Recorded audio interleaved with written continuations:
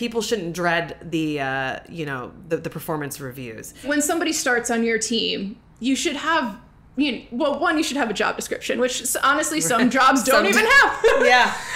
But you should know what this person should be doing. Yeah. And then you should set those expectations with them. And you should be checking in with those consistently, right? So checking in with them in your weekly one-on-ones, even just mentioning when you're on track, when you're not, doing like more formalized check-ins every month. There are things we can do right now as leaders, and that's continuously like building that trust, being open to giving feedback throughout the cycle, and not having it just be a one-time thing where people are surprised at the rating or the feedback that they get, right? Yeah.